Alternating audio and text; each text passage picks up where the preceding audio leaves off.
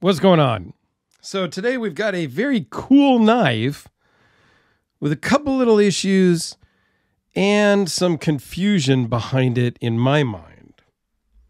So let's dive into this. This is from Resco Instruments, and it was loaned in from Gary, my good buddy, who always sends me his brand new knives. He has not seen this one yet, and it came directly from Resco Instruments, which is down in Southern California in San Diego area. So it's really a plain Jane worker knife. No question about that. This thing is beefy. It's built. It's not necessarily overbuilt, but it's a good, strong knife. And I'll put all the specs down below so that we don't waste time talking about that.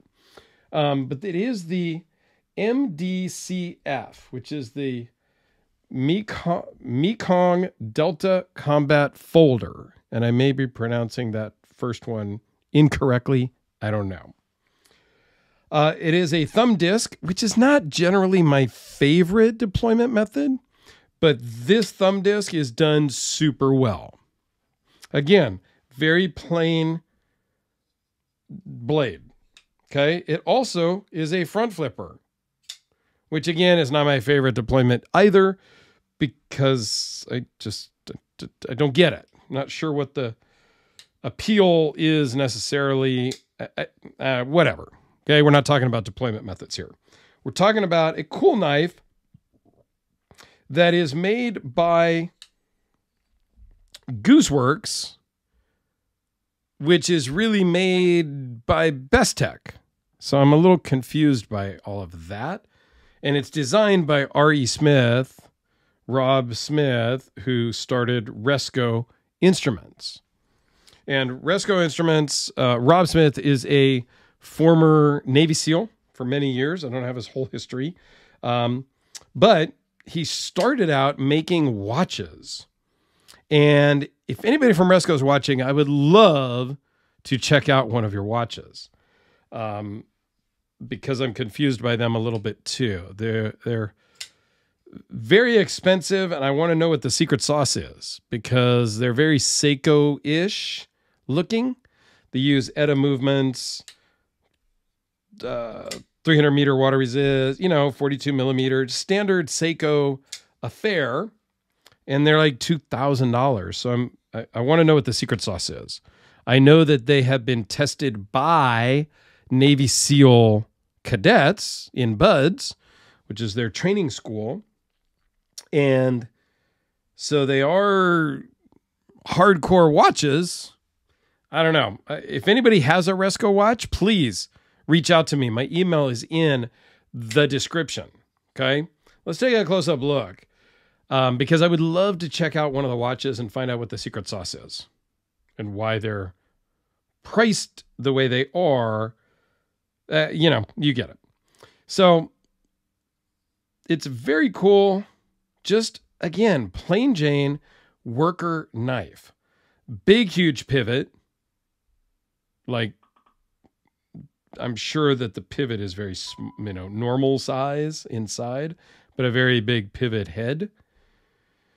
So I don't love the Resco Instruments on the pocket clip. I could have done without that.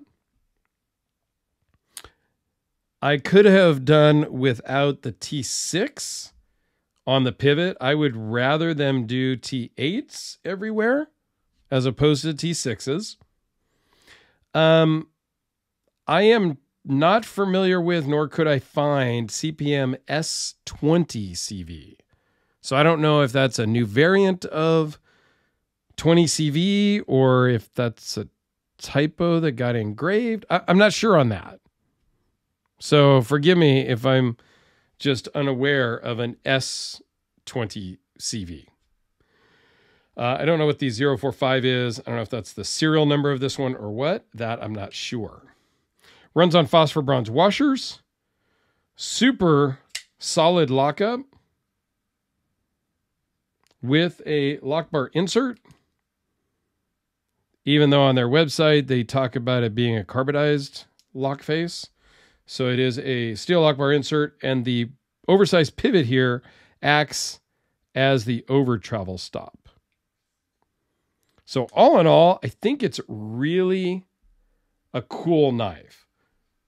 It feels really good in the hand, super solid. It's a finish that I wouldn't worry about scratching up.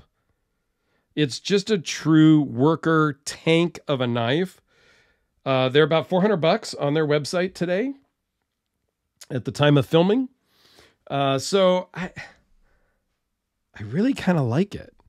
Knowing it's Gary's, I am going to process some cardboard with this, what am I going to process? I'm going to cut up some cardboard, break down some cardboard.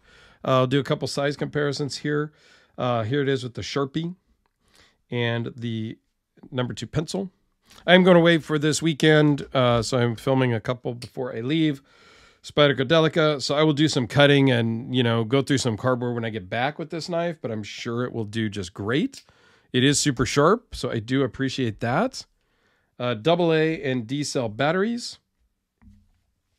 It's not a light knife. Let me just touch on that. It's 6.1 ounces. Your D battery is 5 ounces. So it's a little heavier than a M.D.C.F battery.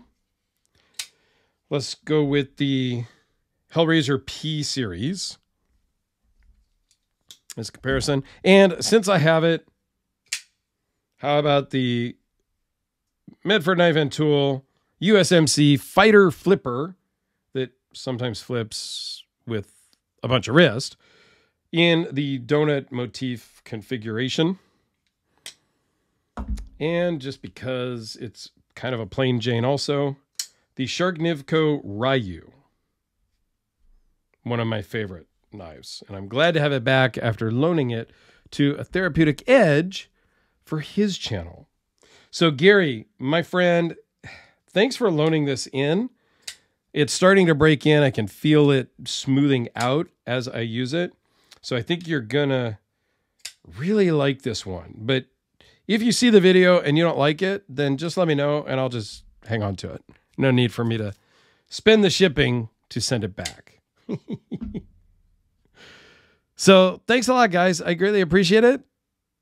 I will put a link to the Resco website down below, and have a great day.